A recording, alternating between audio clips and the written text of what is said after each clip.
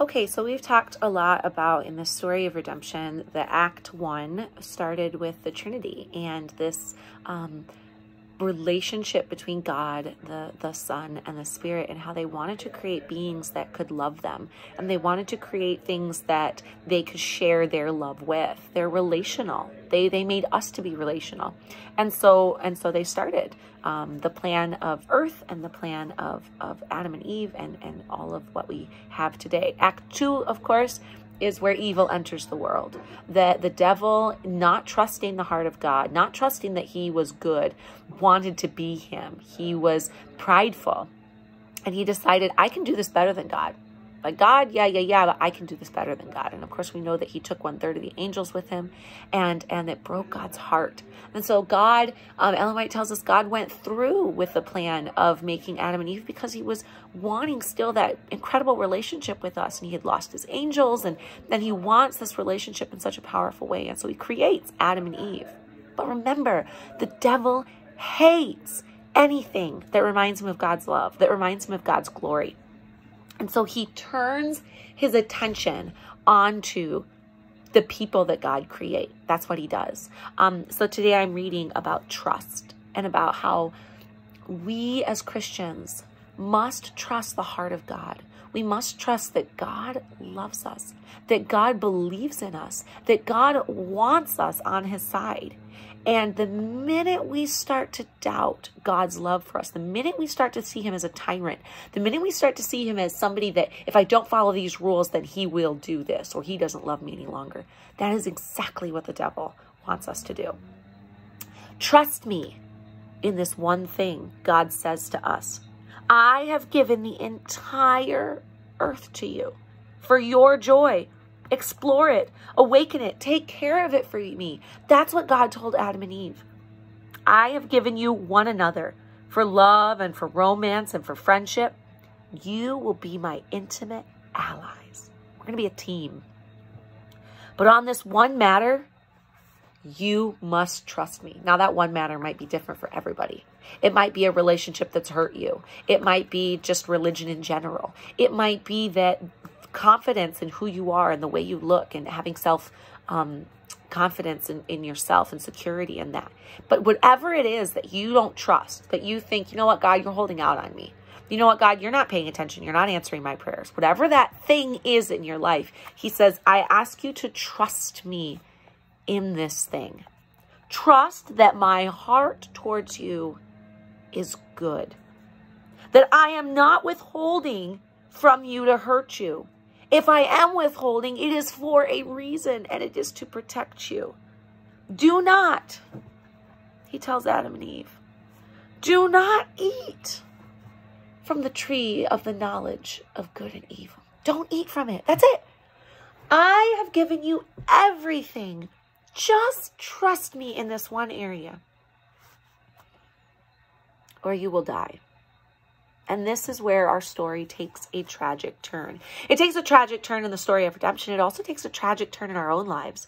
The moment we allow something in our life, something that we don't trust God over.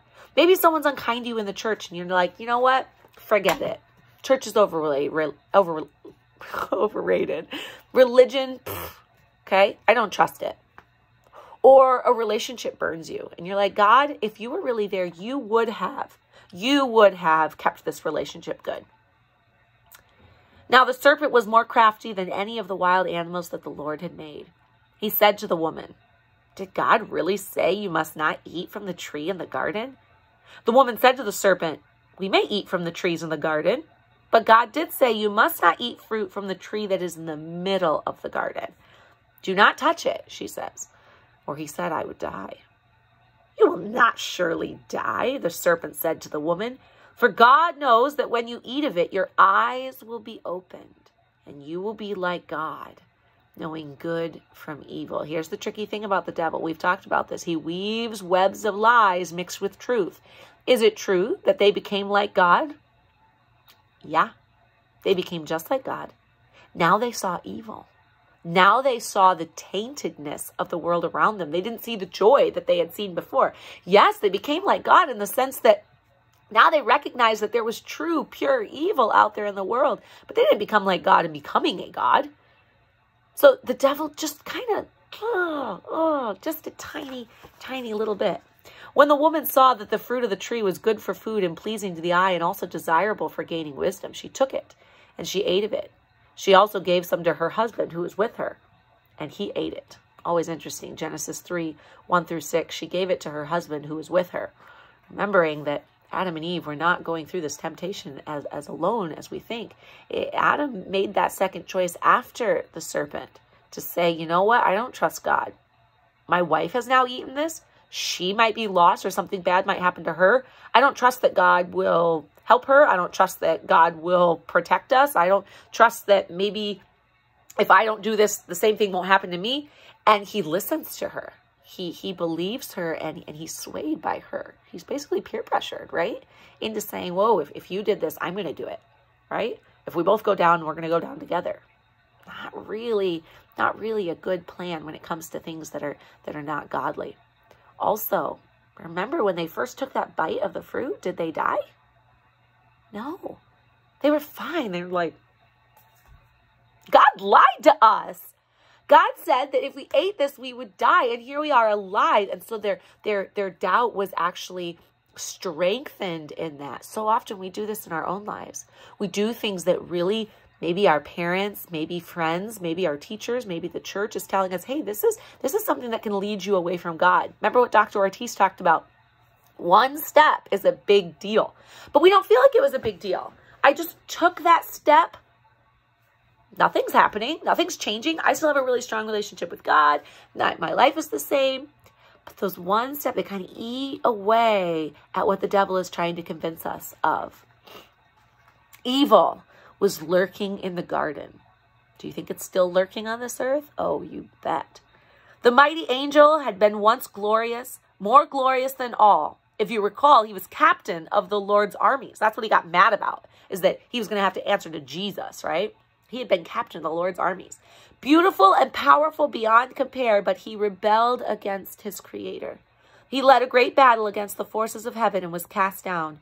Banished but not destroyed, he waited in the shadows for an opportunity to take his revenge. How did he take his revenge? You must understand that the evil one hates God. Hates him, loathes him. He hates anything that reminds him of the glory of God wherever it exists. Unable to overthrow the mighty one, he then turned his sights on those who bear his image. That's you and that's me. We are image bearers of the mighty God. How cool is that? How often do we forget that when we look at ourselves in the mirror and we might tease parts of our body, or we like, oh, I wish I didn't laugh so loud, or I wish my friends thought I was cooler, or this or that, or stop. You were made in the image of a mighty God. That is whose image you bear. And the devil hates us because of that. Satan came into the garden and whispered to Adam and Eve, and he whispers to us today, you cannot trust the heart of God. He's holding out on you. You need to take matters into your own hands. You need to take back the control. He sows the seed of mistrust in our hearts, and he tempts us to control our own lives. It's the same lie that he uses in your life today. By the way, trusting God, he says, it's too risky. Also, I mean, is he really trustworthy? He kind of asks you to do a lot of things and don't do a lot of things. He makes all these rules and kind of limits your life. It's like he's controlling you. It'd be better for you to just do what you think is right. Trust your own heart, he tells us. Don't trust him. You need to take control. Arrange your own happiness. Disregard him. The evil one lied to us about where true life is found. And unfortunately, Adam and Eve, they believed him. We believe him. We believe sometimes that God doesn't have, that the things that we're told by him that are good for us or that are bad for us, he doesn't really know what he's talking about. So I urge you today as you go throughout your day and you go and you're with your family and you're doing your schoolwork and you get frustrated and the devil starts to kind of throw those little lies on you that says, you know what, God doesn't really want to help you with this. Or, you know what, you know, you weren't made in the image of God. You've got a lot of flaws. Whenever those doubts start to kind of tuck into your mind, when you start thinking that, you know what, this seems like a lot of work being a Christian, just tell the devil, oh, no, no, no, no, no. No, no, no, no. I know what you're doing here. You're trying to feed me fruit that's bad for me. I'm not going to believe it. And take the time to say, God, in my heart, I kind of believe what the devil's telling me, but I'm going to choose today to trust you. I trust that your heart towards me is good, and that whatever it is that I'm struggling with, you can help me through it. All right, guys, have a great day.